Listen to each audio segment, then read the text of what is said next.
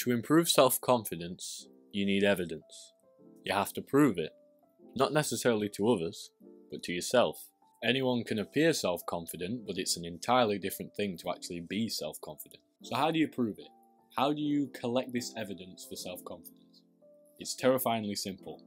Put yourself in uncomfortable situations. Situations where you have no choice but to continue. Otherwise, it will have a negative effect. So situations that you don't want to be in, where you learn and grow the most.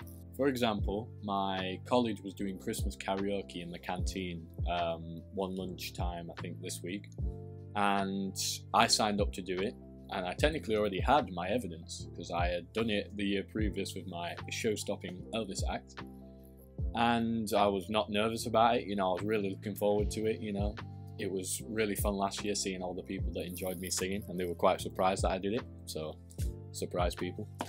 And the weird thing was though, is that when I got in the canteen and saw all the people, and then my name was called up for singing, my heart started beating really fast. I wasn't like mentally scared, but clearly my body didn't get the memo. I started feeling a bit uneasy, but I knew I had to do it, because what would have happened if I'd have refused to go up on stage?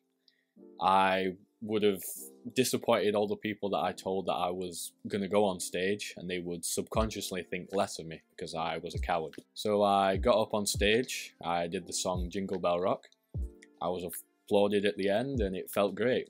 I also added in some dance moves that made up for my limited range of singing, and I thought that was it. But then as I was halfway through eating my lunch, a lady on the karaoke stage was pointing to me, and she started beckoning me closer. So I got up, and she wanted me to sing another song because she had recognized me from the Elvis thing last year. So I got up completely unprepared. I had every right to refuse to, because I'd not prepared for a song to sing, a second song. And they were like, "Oh, what do you want to sing?" I was like, let's do Fairy Tale of New York, which all of my Brits out there will know is a Christmas classic. And at this point, there was about 150 plus people in the canteen, all of their eyes on me. And, I do the song, again, with some dance moves to make up for my subpar singing. It was great. People started singing along in the crowd. It was a great atmosphere. I did nearly get cancelled, but that's alright.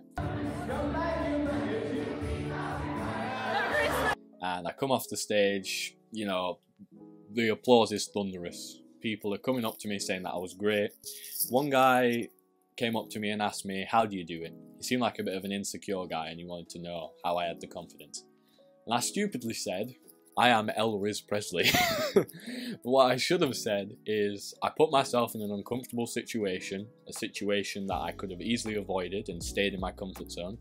But because I put myself in that situation, I sort of dropped myself in it. I had no choice but to do it. It would have been more humiliating to just run off stage in fear than to actually just do the song.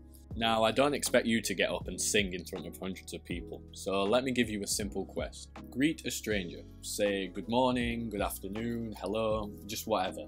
Just greet someone in the street that you don't know. Like me, you've probably heard older relatives talk about the good old days where people actually spoke to each other in the street and didn't, scroll on their phone like an ignorant twat.